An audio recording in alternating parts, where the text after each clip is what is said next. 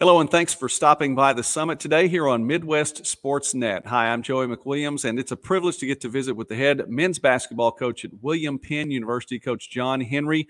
Coach, you've been there for 2 decades now. I know that you've seen a lot in your time. In recent years, you've seen a lot of success, and it's been great for the program. Well, you know what? It reflects now in the preseason poll, of course, coming off a fantastic year last year, and you have been picked as the preseason favorite in the always tough Heart of America Conference. Talk about the conference preseason poll and at least the local bullseye on your back.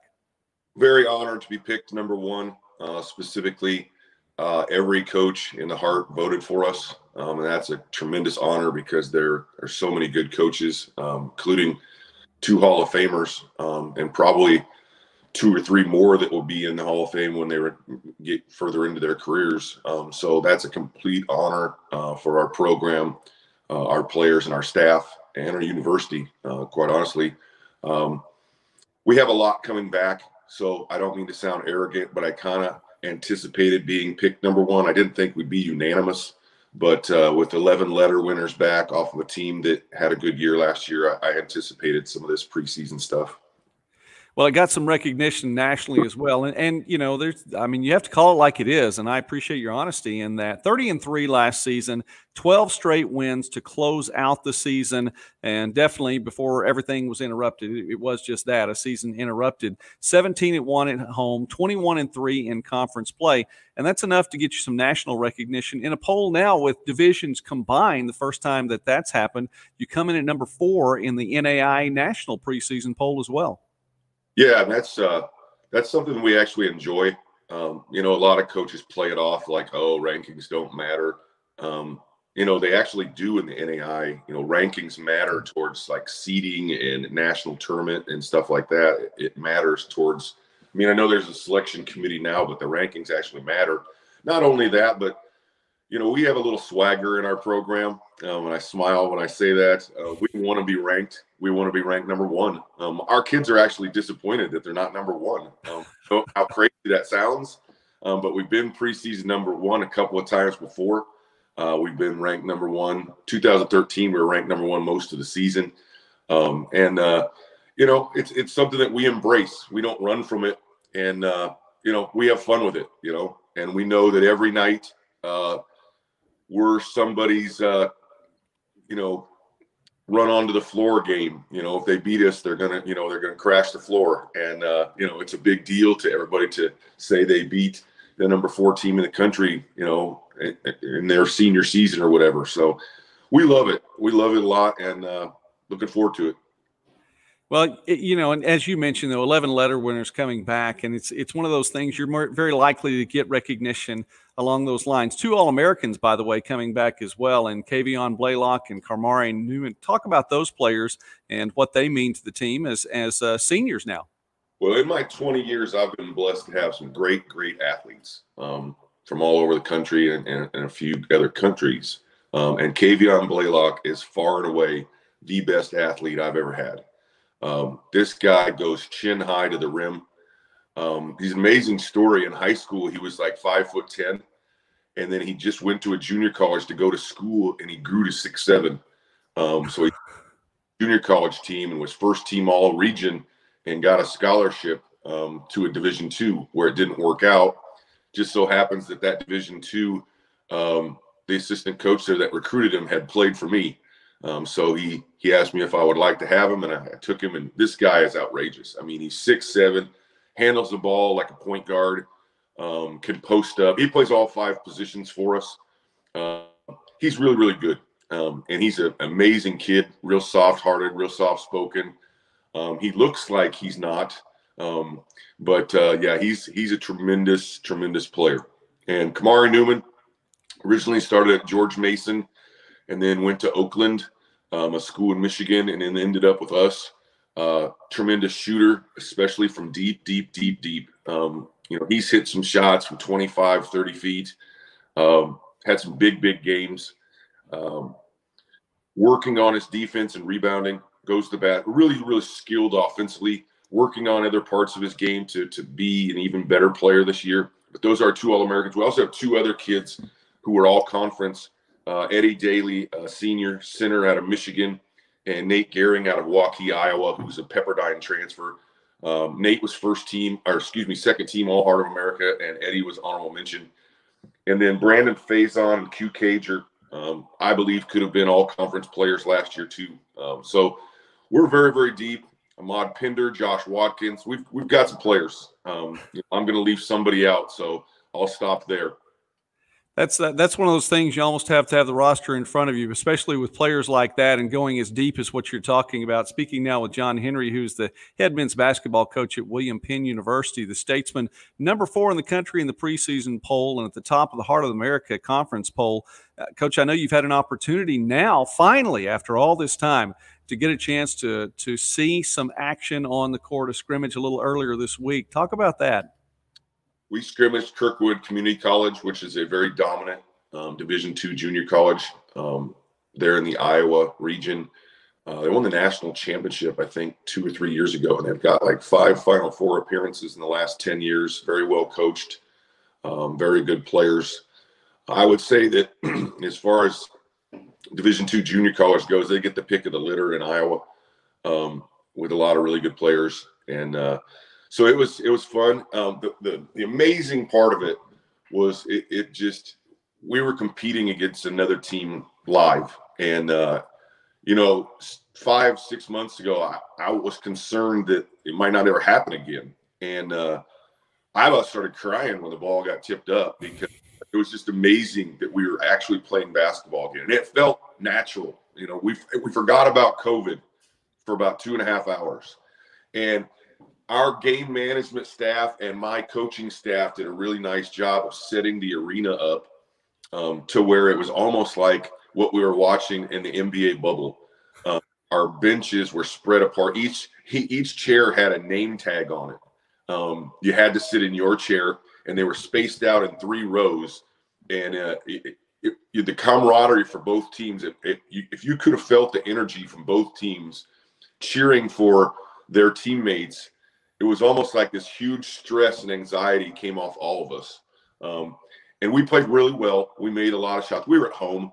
And at one point, our players and our staff and our red shirts and all of our program players that were allowed in the gym, because no fans were allowed in. Yeah. We were cheering so loud for one another that I forgot there were no fans. It was really, really a neat thing to be a part of.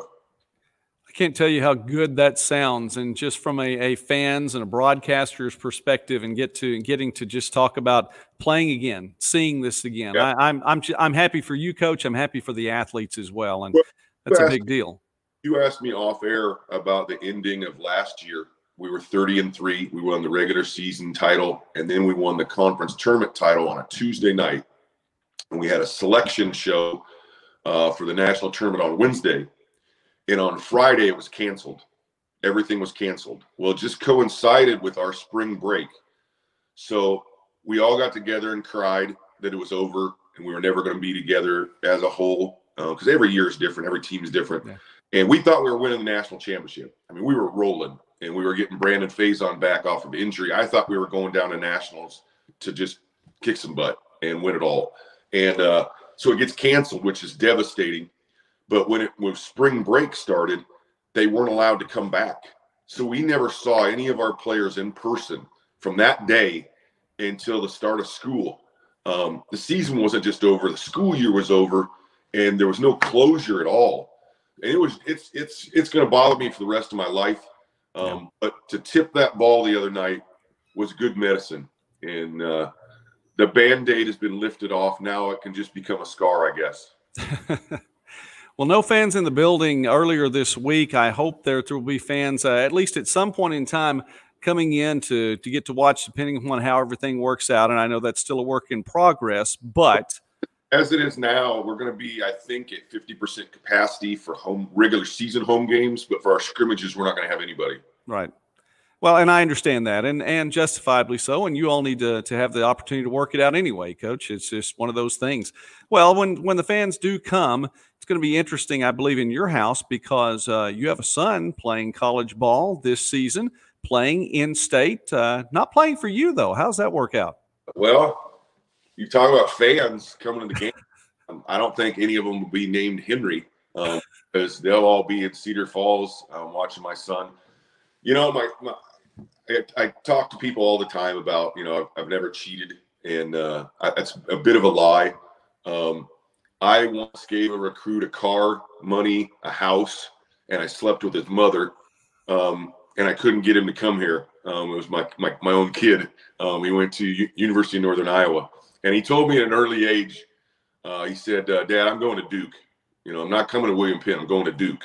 And I think he was in like first grade or something. I said, all right, son, dream big, because if the dream doesn't get as big as you'd like, wherever you fall is probably going to be a pretty good place. I was thinking it was going to be playing for me. Right. So we met somewhere kind of in the middle, maybe a little higher than the middle. I'm really happy for him, you know, that he gets to play at that level. You know, I don't know how much he'll play right now. He's got some good players ahead of him, but just the fact that he made his dream come true, that he wanted to be a Division I player, is makes me a very proud father. His mom, God bless her, I love her. She's beautiful, and she's obviously a little bit blind since she's been with me so many years, but I don't think she'll see me coach ever, you know, in the next 5 years. So Thanksgiving might be a little different around here. You know, we usually have a lot, 20, 25 guys in the house, and she does a lot of the cooking and stuff. I might have to cater because there's no way I'm going to make all those turkeys and hams myself. Oh, that is, man, that is quite a story, Coach. I don't think I can tell you that here on the Summit. I don't think we've had a fun story like that yet. So I appreciate you raising the bar for us here. Well, if you need to really know, you know, you got little kids. When you raise a son like that, and you're a basketball coach, and I've been the coach here 20 years, and he's 19, so he doesn't know any different, you know, than riding a bus or going to the gym or being in the locker room. And he's heard so many things that maybe wasn't great parenting, but it was coaching parenting, I guess. And then he had a high school teammate named Xavier Foster that people probably know as well. He's a 4-star recruit, was offered by Kansas and everybody, and ended up going to Iowa State. And his dad was one of my assistants at one point too. And those two kids ran around our gym as little kids, and to watch them grow up and then become Division I athletes, it's just crazy how, you know, they ran around our gym and didn't come to us. You know, good for them. Good for them. It's gonna be fun watching them continue. It definitely will be, and I know that's something, you know, the folks around the area, they're gonna know, and they're gonna remember those ties. Well, for the ones that are going to be playing in the William Penn uniform this season, the schedule gets underway for you. I mean, it's really quickly. November 3rd, you get to take on Waldorf, another in-state opponent. First home game against Terra Stowe. Conference play gets underway on November 14th, and that's at Benedictine. So talk about the opening to your schedule. Well, we used to play Waldorf. They were in our old conference when we were D2 6-7 years ago. So I'm excited to get back to playing them. That's a longer trip, even though it's in state, but that'll be fun. Harris Stowe has possibly the best player in the country. And then, as you said, we get into conference play. We're only allowed to play 24 games this year. Usually we play 30 at the NAIA level, and 19 of our 24 will be in league. So you got to start playing those really early. Plus, you know, you never know with COVID, you know, you might get shut down and have to reschedule. You know, the unexpected is the expected this year. So you just never know what's going to happen. You know, they're predicting and anticipating, you know, teams testing positive and having to be shut down for 14 days. And then when they come back, they have to have 5 days of practice. Well, that's possibly 19 days. Yeah. So you got to prepare your schedule. Of somebody might cancel on you. You might have to cancel or postpone. So it's going to be crazy. To talk about, you know, when we play is, you know, a little odd because I don't know. This is all day to day. You know, I said it was just so happy to scrimmage the other night. We have another scrimmage coming up on the 29th.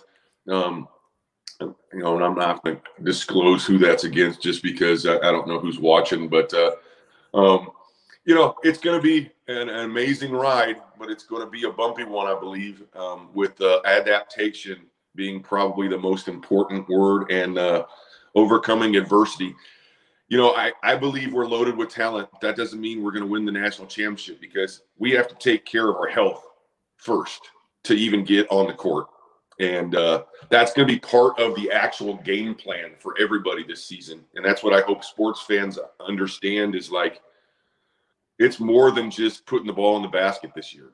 It really is. You know, the troubles with travel and everything else and all the new things that we have to do. It's remarkable. And it's a little stressful at times, but you know, you do what you have to do to play the game. I understand. Well, Coach, we will be following you very closely this season. Of course, the potential is there. We'll see how it all works out. And I know that you all are taking care of business as well as you can, and you just hope for the best and expect the unexpected. But when the actual expected comes out and the schedule does work out well, I wish you all best. So success to you this season. And Coach John Henry with William Penn, again, his team picked to be number 4 in the country, number 1 in the heart, well, his video's gone away. So I'll say thanks to him for being with me today. Appreciate that a whole lot. And thank you for watching. Please do consider liking and sharing this video, and subscribe to the channel, to the Midwest Sports Net YouTube channel. God bless you. Have a great day.